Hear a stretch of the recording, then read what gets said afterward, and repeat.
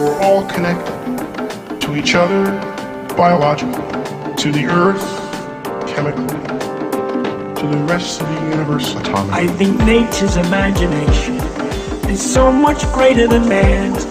He's never gonna let us relax, relax, relax, relax. We live in an in-between universe where things change alright, but according to patterns, rules, or as we call them, laws of nature. I'm this guy standing on a planet.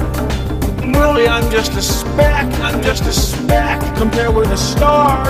The planet is just another speck.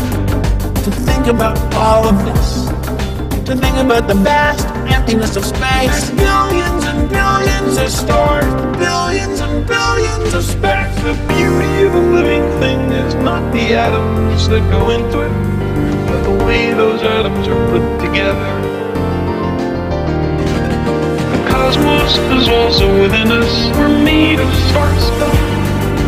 We are a way for the cosmos to know itself. Across the sea of space, the stars